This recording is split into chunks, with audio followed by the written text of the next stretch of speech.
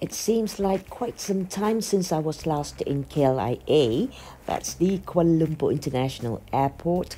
I think my last international flight was in, let me see, that's February, just before the COVID hit the world, and that was to Jaipur, India. And then, since March of 2020, we have seen quite a number of lockdowns, enforced lockdowns.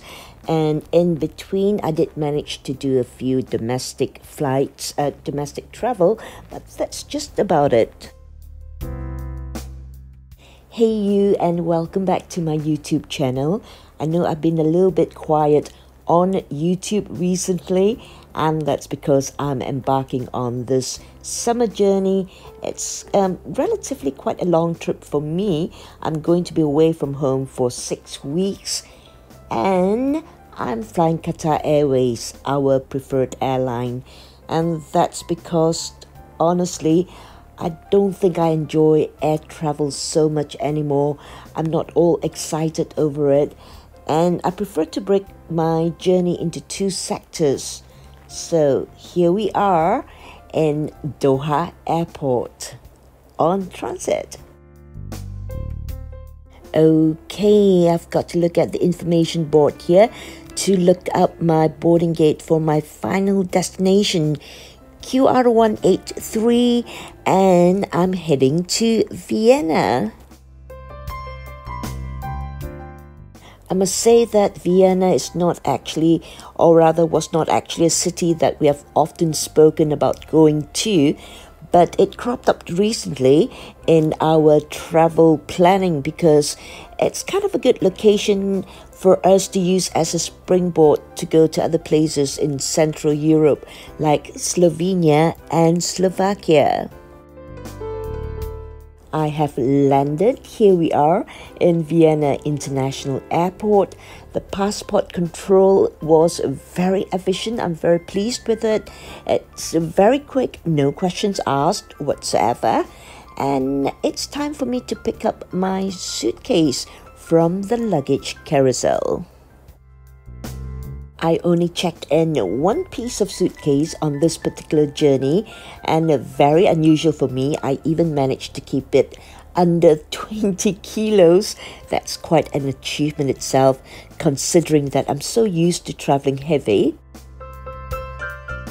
Stepping out into the arrival hall, I'm looking out for Gobble Guzzle Jr. Now, where is he? Tak nampak pun? Junior was supposed to arrive in Vienna yesterday. He left London yesterday on a KLM flight, but unfortunately, because of delay on the London side, he missed his connecting in Amsterdam, and he only just arrived in Vienna this morning. Hang on, I think I spotted him. Oh, hi there. Oh, it's almost a year since I've last seen Junior. And he's a little bit camera shy. Let me tell you this from the start. There's no dramatic reunion to be captured on camera. I'm so totally knackered after the long flight. It's been a total of, I think, 17 plus hour of a journey. So the top priority right now is to get me to our Airbnb, which is located in District 2, just a little outside of the city center. And one thing good about Austria, in particular the capital city of Vienna, is that it has a very efficient public transportation service. You can get the tickets from any of the automated vending machine that you see in the train station, and our destination is Gas. With his delay from London and all that, it has been such a long journey for Gobble Guzzle Jr. He just managed to check into our Airbnb 1 day late, and then rushing back to the airport to collect me. So I guess it's not surprising that he's feeling a little bit peckish right now. I'm more tired than I am hungry actually. But nevertheless, I'll accompany him to this bakery in the train station to grab some pastries and maybe one or two drinks to bring back to our Airbnb.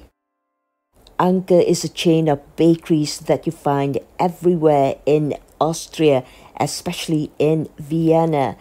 And it all started in the 10th district of Vienna, and the original building, it was actually a bread factory called Anker Fabrik. It is still there, but it no longer churns out breads. Instead, the building, the original building, was conserved, and it is now a center for contemporary art. Interesting historical trivia from the United Nations archives. Well, once upon a time, Anker Flour Mill and Bakery was among the largest in Central Europe, and it employed over 2,000 workers, and Anker also supplied 30% of the total amount of bread consumed in Vienna. That was the good old days when the flour mill was baked by Anker themselves and distributed in Vienna daily. And because of the acute shortage of motor trucks then, the distribution was done mainly by horse-drawn vans. Can you imagine that? Finally settled in our Airbnb. I think I need a little siesta, a quick 40 wings, getting a short rest. I'm so tired. And then we'll explore Vienna later on. So stay tuned for more travel vlogs and foodie vlogs from yours truly. And signing off for now. I'll talk to you again real soon. And the next vlog will definitely be a makan session.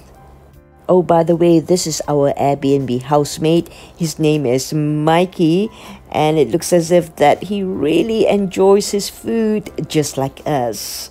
This is Gobble Guzzle signing off for now. Jumpa lagi. Bye-bye.